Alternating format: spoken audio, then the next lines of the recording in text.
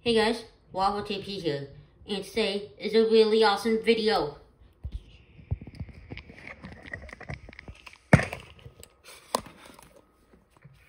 missing something to do with this really awesome Ruby Squishy Cube, but nope, it's something about this really awesome Ruby Squishy Cube.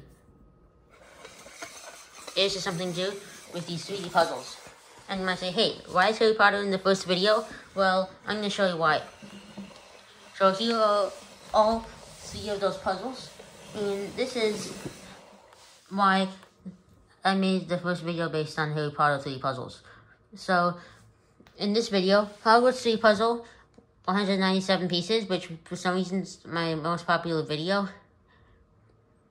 But then for some reason, I removed it, but then, to make it so that this War Familiar video is the most popular, but then I got it back.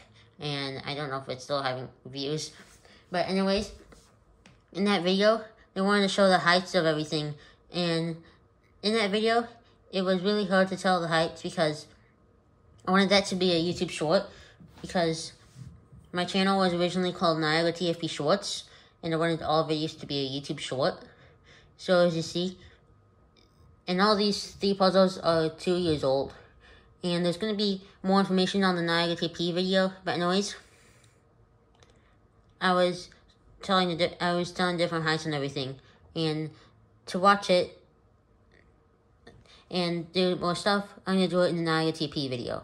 But anyways, it's really awesome. I'm going to link all of them in the description below. And if I'm showing them, then I might put in the cards as well. But anyways, this is the Hogwarts Express and Diagon Alley puzzle, which again, all these 3 puzzles are over 2 years old, which is very crazy. And you can see that for some reason I changed it a lot, so that's why in certain areas it looks completely different compared to if you look at it online. And I don't know why it's like that.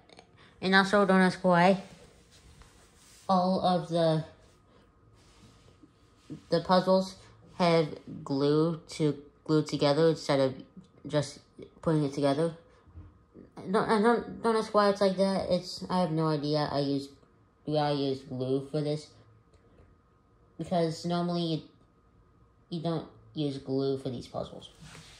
And then obviously this one, the first one, Hogwarts 3 puzzle, and I think it's 428 pieces. Let me know if you see it. But anyways, this one is the first one, and it's really awesome.